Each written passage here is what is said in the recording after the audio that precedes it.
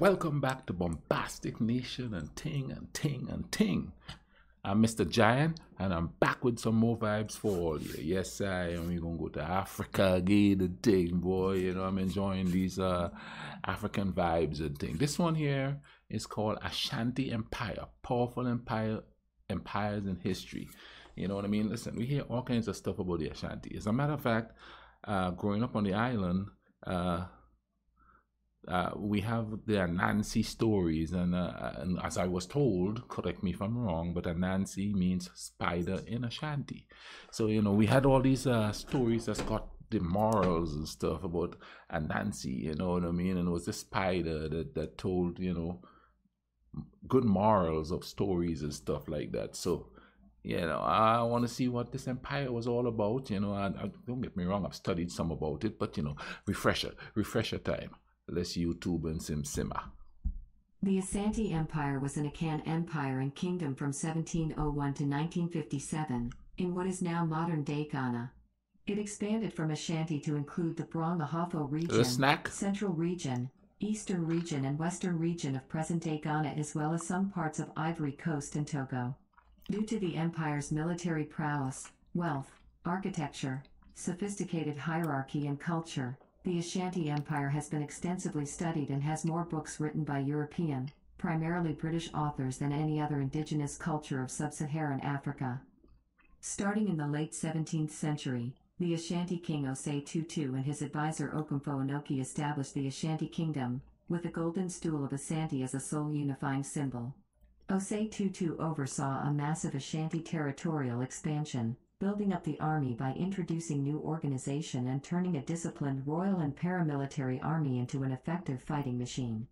In 1701, the Ashanti army conquered Dankiera, giving the Ashanti access to the Gulf of Guinea and the Atlantic Ocean coastal trade with Europeans, notably the Dutch. The economy of the Ashanti Empire was mainly based on the trade of gold and slaves. The army served as the effective tool to procure captives. The Ashanti Empire fought several wars with neighboring kingdoms and lesser organized tribes such as the Fante. The Ashanti defeated the British Empire's invasions in the first two of the four Anglo-Ashanti Wars, killing British Army General Sir Charles McCarthy and keeping his skull as a gold-rimmed drinking cup in 1824. What? Due to British improvements in weapons technology, burning and looting of the capital Kumasi and final defeat at the Fifth Anglo-Ashanti War, the Ashanti Empire became part of the Gold Coast Colony in January 1, 1902. Today, the Ashanti Kingdom survives as a constitutionally protected, subnational traditional state in union with the Republic of Ghana. The current king of the Ashanti Kingdom is Odumfuo Osei Tutu Asantehene. The Ashanti Kingdom is the home to Lake Bosumtwi, Ghana's only natural lake. The state's current economic revenue is derived mainly from trading in gold bars, cocoa, cola nuts and agriculture. Etymology and origins. The name Asante means because of war. The word derives from the Twi word sa meaning war and ti meaning because of. This name comes from the Asante's origin as a kingdom created to fight the Dankiera kingdom. The variant name Ashanti comes from British reports that transcribing Asante as the British heard it pronounced, Ashanti. The hyphenation was subsequently dropped and the name Ashanti remained, with various spellings including Ashanti common into the early 20th century. Wow, that I didn't know. So the name evolved, sort of. You know what I mean? To what we know today. No, you see, when I keep saying a human is a human, you see the parallels of, like we look at Ottoman Empire and, Alexander and stuff like, and even Napoleon. They had their wars and stuff, but it was more localized. As far as we know, because I've heard certain people say that African tribes had come all the way up through Europe and stuff and conquered certain parts. I would like to find videos on that specific, conquest by Africans, because you don't really hear much about them, and it had to be in those times they had kings that conquered lands far from where they are. I'm gonna have to look for some of that, get some more vibe on that. Between the 10th and 12th centuries AD, the ethnic Akan people migrated into the forest belt of southern Ghana and established several Akan states. Ashanti. Brahmahafo. Asin Denkira Fonte Confederacy Mankesum Kingdom. Akim Akwamu Akue Kwahu, and Ahanta Awan Sefwi Wasa. Before the Ashanti Kingdom had contact with Europeans, it had a flourishing trade with other African states due to the Ashanti gold wealth. Trade with European states began after contact with the Portuguese in the 15th century AD. When the gold mines in the Sahel started to play out, the Ashanti Kingdom rose to prominence as the major player in the gold trade. At the height of the Ashanti Kingdom, the Ashanti people became wealthy through the trading of... You know something we don't think about? That while the slave trade was going on, there was thriving African countries ruled by Africans. And their slave trade consists of places they conquer and they enslave. Some people have told me in my comment section on another video about the British ending the slave trade, that even Europeans were enslaved by them, which wouldn't be too far-fetched, because if they enslave their own people, then of course they're going to enslave anybody else that comes in their way. You know what I mean? But they're thriving over there. So the whole time that they ship slaves to here, they got great kingdoms. They're chilling. That's crazy. You know, and that's the thing. I know it to a certain degree, but it's not really taught in school that they had thriving civilizations there, kings and stuff like that. And they didn't try to like stop the people. As a matter of fact, they actually gave them slaves. A human is a human. Greed will make a human do anything, even to his own people. That's crazy. I couldn't do it. Too human for that. Of gold mined from their territory. History. Foundation. Ashanti political organization was originally centered on clans headed by a paramount chief or a manheen. One particular clan, the Oyoko, settled in the Ashanti subtropical forest region, establishing a center at Kumasi. The Ashanti became tributaries of another Akan state, Dankira, but in the mid-17th century the Oyoko under Chief Odia Kenton started consolidating the Ashanti clans into a loose confederation against the Dankira. The introduction of the golden stool was a means of centralization under Osei Tutu. According to legend, a meeting of all the clan heads of each of the Ashanti settlements was called just prior to declaring independence from Dankira. In this meeting the golden stool was commanded down from the heavens by Okomfo Inoki, chief priest or sage advisor to Asantehene Osei Tutu I, and floated down from the heavens into the lap of Osei Tutu I. Okomfo Inoki declared the stool to be symbolic of the new Asante Union, and allegiance was sworn to the stool and to Osei Tutu as the Asantehene. The newly declared Ashanti Union subsequently waged war against and defeated Dankira. The stool remains sacred to the Ashanti as it is believed to contain the sunsum, spirit or soul of the Ashanti people. Independence. In the 1670s the head of the Oyoko clan, Osei Kofi Tutu I, began another rapid consolidation of Akan peoples via diplomacy and warfare. King Osei Kofu Tutu I and his chief advisor, Okomfo Kwame Frimpong Inoki, led a coalition of influential Ashanti city-states against their mutual oppressor, the Dankira, who held the Ashanti kingdom in its thrall. The Ashanti kingdom utterly defeated them at the Battle of Fayas, proclaiming its independence in 1701. Subsequently, through hard-line force of arms and savoir-faire diplomacy, the duo induced the leaders of the other Ashanti city-states to declare allegiance and adherence to Kumasi, the Ashanti capital. From the beginning, King Osei Tutu and Priest Inoki followed an expansionist and an imperialistic provincial foreign policy. According to folklore, Okomfo Inoki is believed to have visited Agona Akrafonso under Osei Tutu. Realizing the strengths of a loose confederation of Akan states, Osei Tutu strengthened centralization of the surrounding Akan groups and expanded the powers of the judiciary system within the centralized government. This loose confederation of small city-states grew in... See, and it's really odd to hear. And you know it to be true. You know it was there. But and I don't know how it is like elsewhere, but like in this region, they just make them seem like savages. You know what I mean? Savages to the point where you don't think they have organized governments. You know what I mean? And systems. You know, it just it's just not taught. They have a centralized government. They have this. They have that. You know what I mean? They were organized. They were, but the portrayal of them, especially in this area, this region here, is that they're just running wild without any kind of a organization or anything. Just warlike.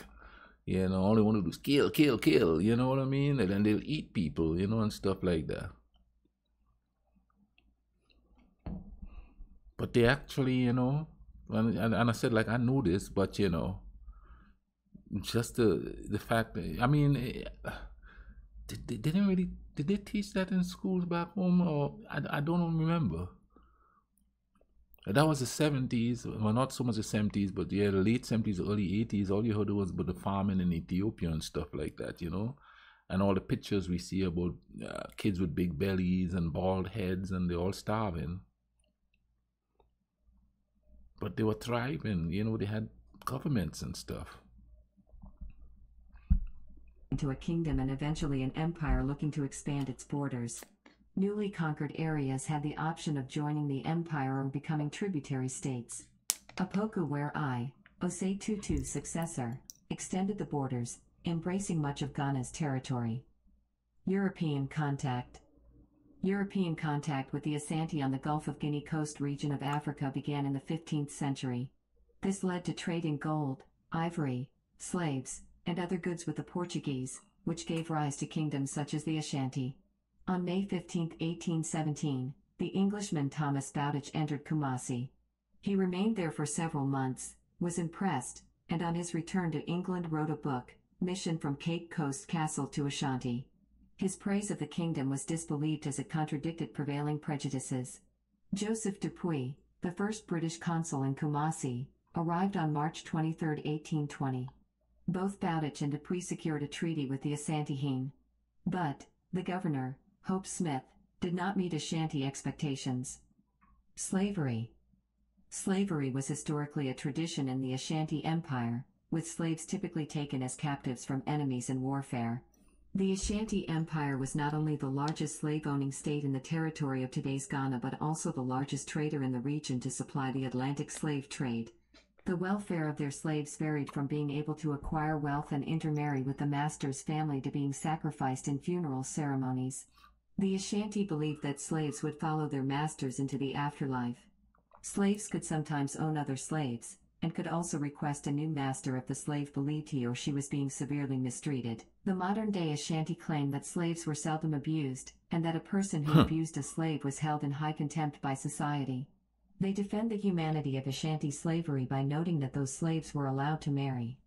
If a master found a female slave desirable, he might marry her. He preferred such an arrangement to that of a free woman in a conventional marriage, because marriage to an enslaved woman allowed the children to inherit some of the father's property and status. Nevertheless, the occurrence of slave sacrifices in the Ashanti Empire paints a rather different picture than the supposed humane slavery claimed by apologists. This favored arrangement occurred primarily because of what some men considered their conflict with the matrilineal system. Under this kinship system, some people would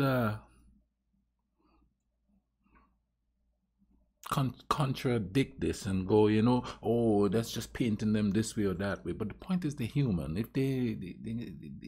If they could gain wealth on the backs of cheap labor, it doesn't matter what color you are. It doesn't matter what nationality you are. It doesn't matter what religion you are. If you could get rich off of cheap labor or free labor, you're going to take it.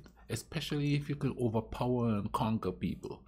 You're going to do it. You know what I'm saying? Doesn't matter what color you are. That's why we have to learn from it, because, we do it to ourselves before we do it to others. At some point, we're going to have to come to grips with that. You know what I'm saying? It's like I've heard stories about, Africans selling other Africans into slavery and stuff. But that part was never emphasized. You know what I mean? It was just like an afterthought. However, that still doesn't make it right for anybody else to do it. You know what I'm saying? We gotta start treating each other, because in order to make somebody a slave, you have to dehumanize them. And how could you look at a human and dehumanize the human to the point where you own him? You know, like they conquered the people and they own them. That's why it's so hard in these modern times. Even in these modern times, man, you conquer somebody, that's the feeling, you know what I mean? You're working for somebody else pretty much, because they're going to come in and take the natural resources and stuff like that. And that becoming a victim of that is hard to overcome, and it lasts for generations, you know. But there comes a point in life when you have to go. We gotta live for the here and now. Let's make this better. Those mistakes, not make it again, or make it less. I don't know how you could curtail greed, because greed have a lot to do with it. You know what I mean? How do you curtail greed? You know, we live in a very materialistic world. Everybody wants the Bugatti and the Maserati. You know what I mean? And step on others to get to it. There's slavery today, because people want to keep all the wealth to themselves. You know what I mean? Children were considered born into the mother's clan and took their status from her family. Generally, her eldest brother served as mentor to her children, particularly for the boys. She was protected by her family. Some Ashanti men felt more comfortable taking a slave girl or pawn wife in marriage, as she would have no abusua to intercede on her behalf when the couple argued.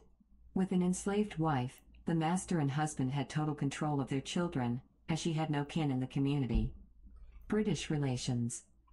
In December 1895, the British left Cape Coast with an expeditionary force. It arrived in Kumasi in January 1896 under the command of Robert Baden-Powell. The Asante directed the Ashanti to not resist, as he feared a genocide. Shortly thereafter, Governor William Maxwell arrived in Kumasi as well. Britain annexed the territories of the Ashanti and the Fanti and constituted the Ashanti Crown Colony on September 26, 1901. Asante Ajaman Prempeh was deposed and arrested, and he and other Ashanti leaders were sent into exile in the Seychelles.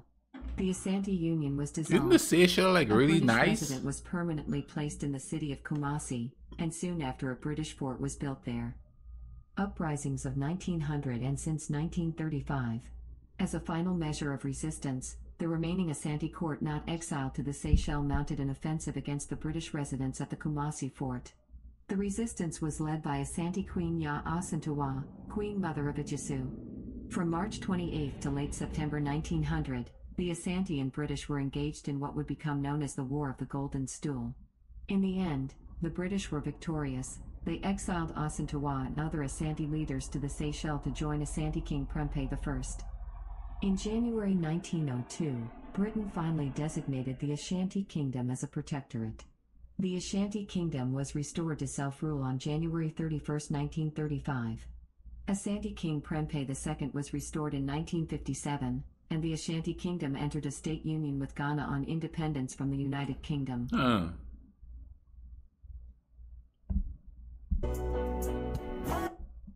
Whoa, that just stopped. What was that? Let's go back.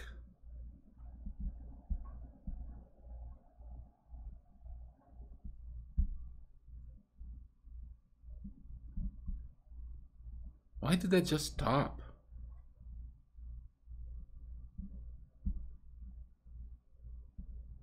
Let's see what's going on here.